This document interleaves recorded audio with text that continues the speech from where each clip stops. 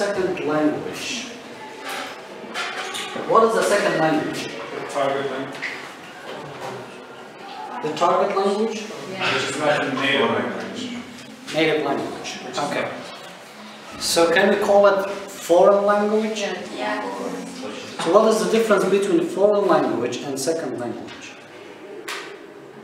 Because foreign language is your native language that you speak with more. The second language is your target that you learn after. Sorry, foreign languages? Is yours. It's foreign. You said foreign? Yes. What did you understand first? Yes, like foreign. No. Foreign. Foreign. I got it. They are, or sometimes we pronounce it foreign. Foreign language. Dilshad. What is it? What is the difference between foreign language and second language? Actually, I don't know, but I guess that second language is the second language which you have learned after your mother tongue. So you learn a foreign language also after your mother tongue. Yeah. But what is the difference? По-русски. First language, mother tongue. What is it? По-русски. Родной язык. Родной. Second language. Иностранный язык. Иностранный. Это foreign language, получается. Это foreign language. Иностранный значит, что это не в вашей стране, да? Иностранный. Например, ты здесь, в Турции, это не твоя страна. Тогда язык.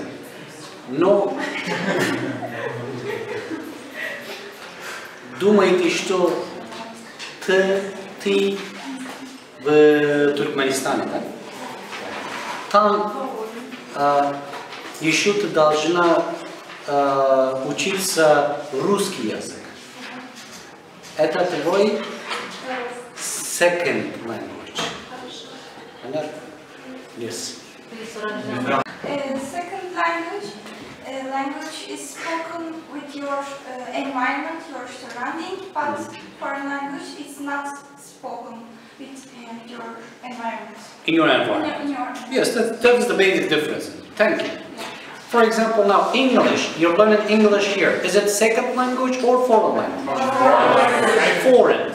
Second language. It is foreign language. Foreign language is any language that you don't know is a foreign language. Let me explain. Zelat indeed explained, but I will elaborate on her explanation. It is foreign language. Why? Because English is not spoken in our environment. It is not a language that is spoken by people in Turkey. It is foreign language. It is spoken in America. It is spoken in England, but not here. That's why it is foreign. Can you give an example with the second language? Second language. Suppose that you are a Turkish student living in America. Okay? And you're learning English then English is your second language. Why? Because it's spoken in that environment in America. Is it clear now? Yes. So this is the difference between foreign language and second language. Based on being spoken in the surrounding community. For example, a Turkish class in Turkey learns English, so English for those Turkish students is foreign language. However, suppose that Turkish students living in America and learning English, then it is second language. Alright, this is the basic difference between second language and foreign language. Okay, now we acquire our first language, but of course we can acquire another language apart from our language. That can be either a second language or foreign language based on this environment. We acquire. However, as you remember, we talk about the difference between acquisition and learning, right? What is the difference between acquisition and learning? Yes, Safiya. Difference between acquisition and learning. Suppose that you get a question like this in your exam. Please describe the difference between acquisition and learning and give an example. Learning is intention.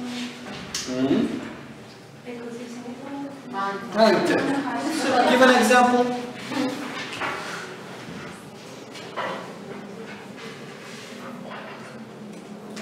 What do you mean by intentionally? Yani niyet ettim bu dili öğrenmeye. Is intentionally? Niyet etmezsen unintentional olur. Is that this or there is something else?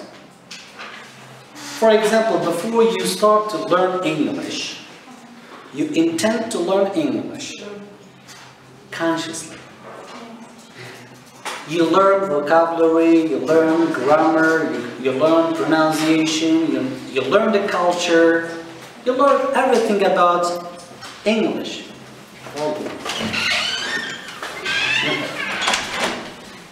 Right? And this is with the guidance of a teacher, someone who can teach you. But think about acquisition. In acquisition, remember Charlie's video? You remember? Yeah.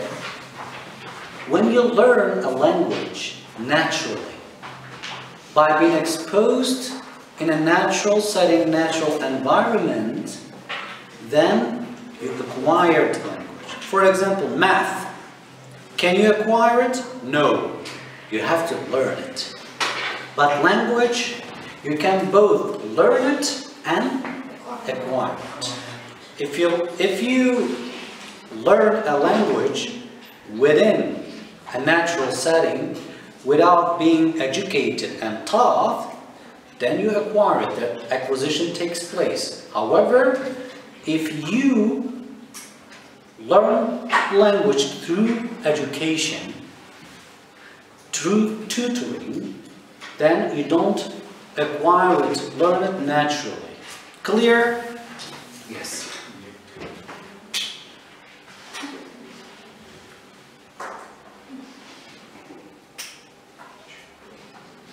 But of course, we acquire language. We acquire our first language, or we can acquire another language. That is possible. But while acquiring another language or our foreign language, there are some obstacles. We encounter some problems, right? We face some problems. We call them acquisition barriers. Why? Because there are some barriers who block our way to acquisition. That's what they are called, barriers. What kind of barriers we might face during our learning process or acquisition process? What kind of barriers, for example? Any examples? What problem could there be? Could be. What kind of problem you might encounter while learning a language? Yes. Age. Age problem, yes. For example, a child will learn a language or acquire a language differently from an adult or from an elder person, right? Age is a factor, a barrier. What else? Lack of native speaker. Lack of native speaker. Lack of interaction. Native speakers. Okay. What else? Yes? Unwillingness. Unwillingness. That if you are unmotivated, if you're not willing to do it, then you will have difficulty in acquiring that language. Yes? Maybe you can afraid of learning a language. Being afraid, being scared of making mistakes. Yes, hesitating to learn a language. That's another factor as well. Barrier. What else? No other option? Insufficient what? Not enough time to acquire language. That's also possible. Yes. individuals with attainments and great expertise in the written language, but not the spoken language. So, sometimes you can see some people who are really good at the written language, but they are not good at spoken language. They can write very well, like you, for example. Remember your first year at university, you could read, you could answer any article, but you couldn't speak. You had problem in speaking, right? Why? Because you weren't exposed to the language before in high school or in secondary school. And that's why you couldn't speak at the very beginning. You had trouble. And there's an example of a very famous writer called Joseph Conrad, who lived between 1857 and 1924. He wrote novels in English that become classics of English literature, because he's very good at writing, written language. But of course, he had problem in pronunciation. His English speech retained a strong Polish accent because of his first language. His first language was Polish, and that's why he didn't acquire, he couldn't, he had problem in pronunciation. So that happens, right? And there are some reasons for this.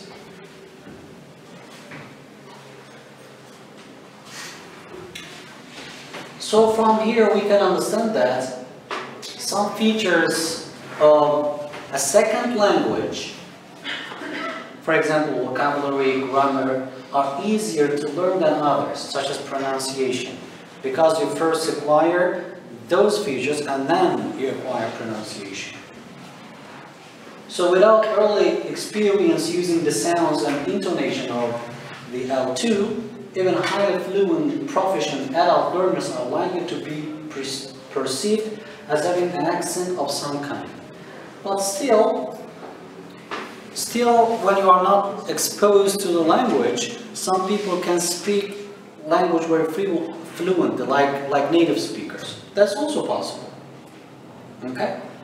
But there are some reasons for that as well. So we're going to look at the reasons, factors, that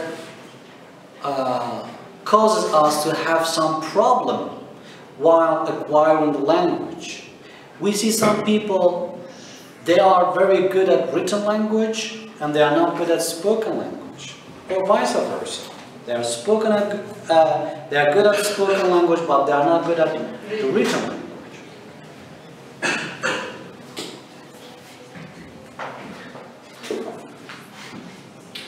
So, as we said, the age factor, this is one important factor in the learning process, in the acquisition process.